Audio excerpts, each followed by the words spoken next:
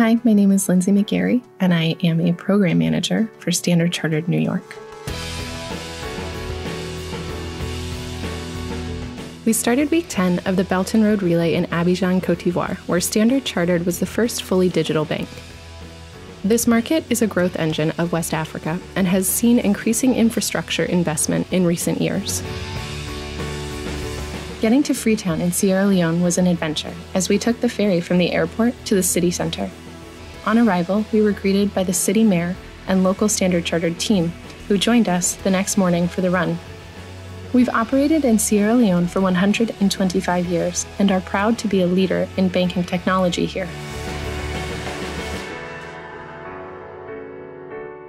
The Gambia, the smiling coast of West Africa, was the next stop.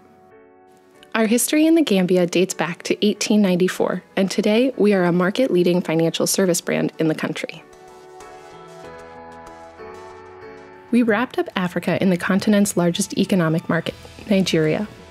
We were one of the appointed banks for a 3-year, $2.5 billion currency swap deal between the Nigerian Central Bank and Beijing, which was signed in 2018 as part of the Belt and Road Initiative.